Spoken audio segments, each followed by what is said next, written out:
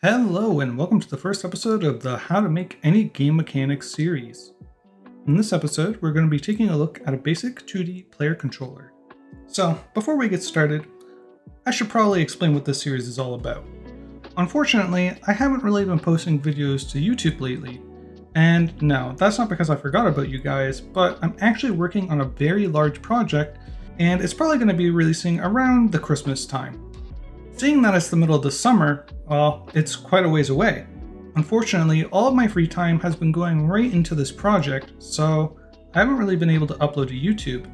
Because of that, I decided to start this series, which is going to be a lot easier to produce videos for because they're not going to be as highly edited as my normal tutorial videos.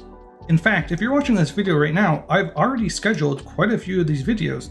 Anyways, this series is basically just going to take random game mechanics and just kind of explain them and go over how I would do it. Game dev is just one of those things that are just super subjective. The way one person does something is just so drastically different than how another would do it. And then there's all these programming practices that people just don't decide to follow. So the first thing that I've done is I've created a new 2D URP project, and I'm just going to organize things a little bit. In the scenes folder, I'm just going to get rid of this sample scene. And in fact, I'm just going to get rid of this scene folder altogether. I'm going to right click, create a new folder, and let's call this episode 1.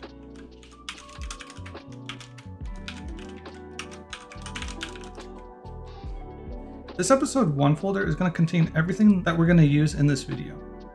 So I'm going to start by creating a blank scene.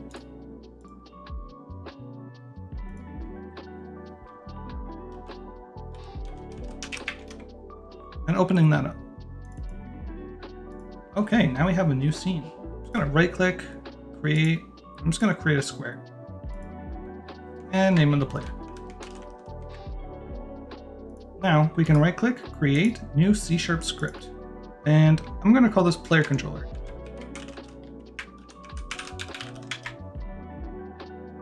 Okay, now on to the subjective part, the code. Let's just start by making a rigid body player controller. So, private, rigid body 2D, RB, and we can make a serialized field, private, int, move speed. In update, I'm going to use the old input system because I really just don't want to set up the new one, and I'm just going to get a float x.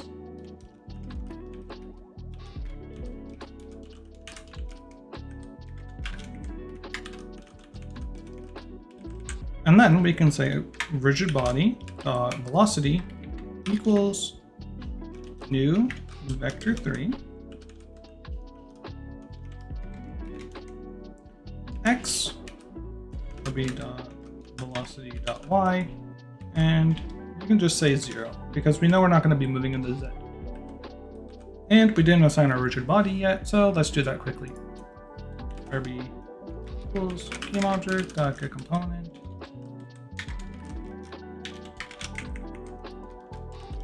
Body 2D.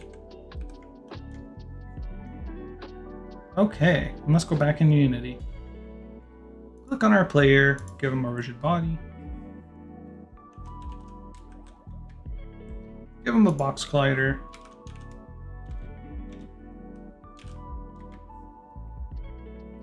Let's create a ground.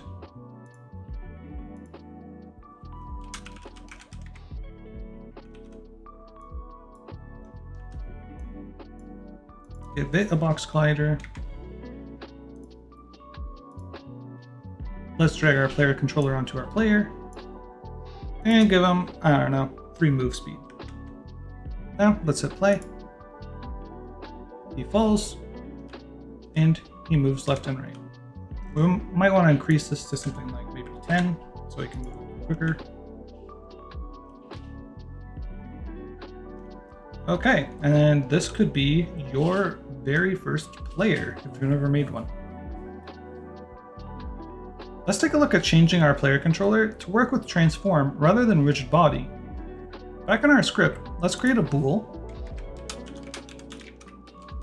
You just make it public for now, and we can say use transform movement. In update, let's use an if statement and only use the rigid body movement if we're not using the transform movement. So if use transform movement equals false,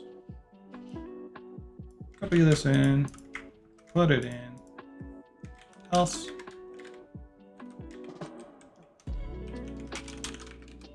transform that position equals new vector 3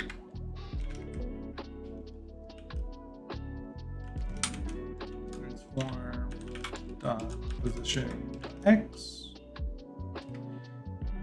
and we can say plus x, which is this float here,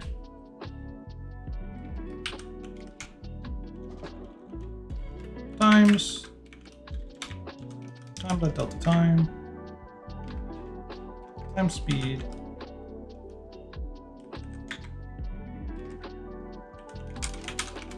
transform dot position dot y transform dot position dot z. I'm just going to space this out a little bit better.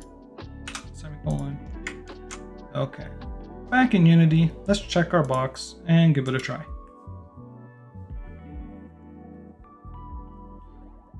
We can in fact move left and right. Now, if we uncheck the transform movement, we're using rigid body, and now we're back to using the transform. Cool, so that's two different ways to move your player, one with the rigid body and one with transform. Again, everything is up to preference. I prefer rigid body movement, but some people, they absolutely despise it. It's the devil, you can't use it, you gotta use transform. It's totally up to you.